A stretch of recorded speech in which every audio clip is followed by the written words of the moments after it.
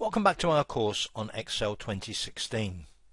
In this section we're going to look at the Quick Access Toolbar, which is a toolbar I've pointed out a couple of times before. It's in the top left hand corner of the main window, and it's used, as the name implies, for quick access to a small number of commands. Now by default you will see a small selection of commands displayed there. Let me just hover over the ones here. There's a save, an undo underline. Now the reason it says undo underline is because the last thing that I did on this sheet was to underline something, and therefore to do an undo, that's the thing I would be undoing. In fact, if I click on the little drop down to the right there, it's got a list of the last few things that I've done, so I can either undo one of them or I could go back and undo more than one of them.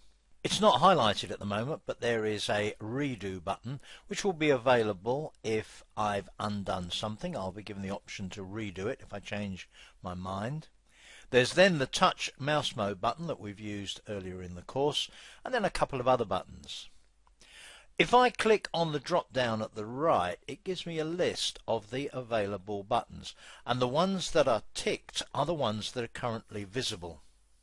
If I wanted to say show an open button as a quick access button, if I just click on open, that's available. If I decided that I wasn't going to be regularly switching between touch and mouse mode, I could make the touch mouse mode button invisible as well.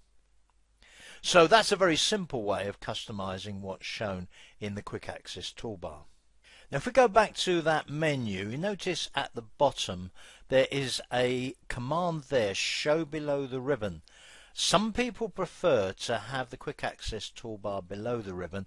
One of the reasons is that if you're doing something where you've set up some quick access commands, rather than have to move the cursor across the ribbon to get at your commands, putting the quick access toolbar just above the workbook, the worksheet that you're working on, makes it a slightly less onerous task going up to the commands. Let me just show you what happens. Show below the toolbar puts the quick access toolbar there, and then when you're working on a worksheet you can very quickly and easily get to the quick access toolbar, and of course it's very straightforward to put it back above the ribbon again. Another very simple customization, let me click on that again, is to go down to where it says more commands. And you may recall me saying in the previous section that I'll give you a very quick demonstration of customization of the quick access toolbar. It'll give you some clues about customization of the main ribbon. Now at the moment, if you look on the right, you can see the commands that are currently shown: save, undo, redo, quick print, print preview and print open. One thing you can do is to change the sequence of those. So supposing I wanted to put open to the right of save, if I select open and use this little up arrow here, move up, put it into the position to the right of save, that's below it in the list there, click on OK. If you look at the quick access toolbar now, you can see that open is to the right of save, so you can change the sequence of the commands like that.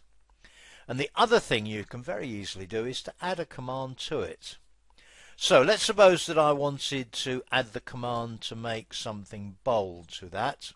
If I look at the list on the left, which has a list of popular commands, I can look for the one I want, which is the bold command. I can't see it there, so let me just look down at, I know it's on the Home tab, and in fact there it is, bold.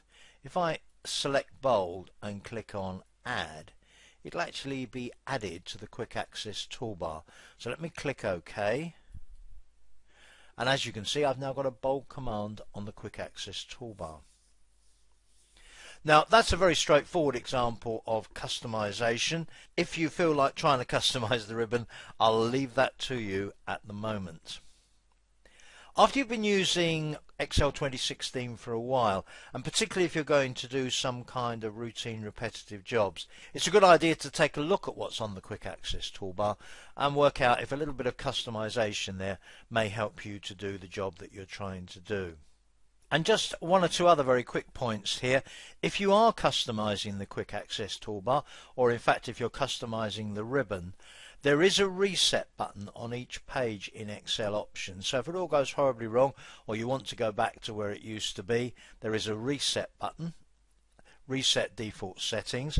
And in the case of the Quick Access Toolbar, you can actually associate a specific Quick Access Toolbar layout with a specific document. So if you'd worked out which commands you need to work on a particular document and you want to set the Quick Access Toolbar up in that way just for that document, if you look above the list on the right, you've got two options there for all documents or just for, in this case, the document that's currently open, which is demo1.xlsx.